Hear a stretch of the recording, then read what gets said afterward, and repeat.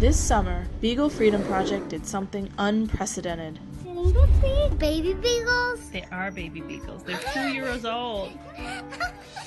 38 beagles were rescued from laboratory testing labs after they were scheduled to be euthanized. In one of the biggest beagle rescues in U.S. history, the Beagle Freedom Group went across the country securing the release of dogs that had been used for toxicology testing.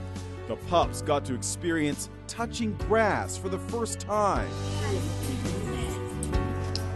meet and interact with other dogs, and for the first time ever, they were able to play outdoors.